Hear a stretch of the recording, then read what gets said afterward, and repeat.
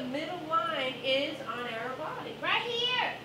Oh, that's one. Where's another one? Right here. Right here. Action-based learning, like I talked with the kids, what is action? Movement. It's action based on what they're learning.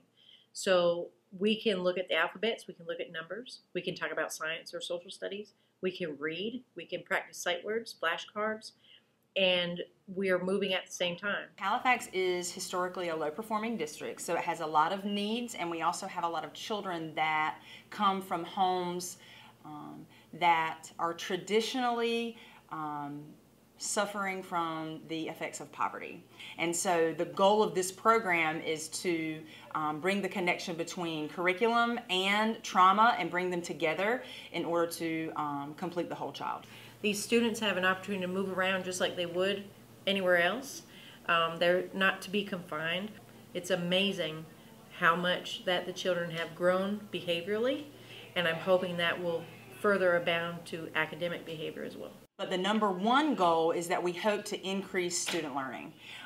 Ultimately, our job as teachers are to make kids better.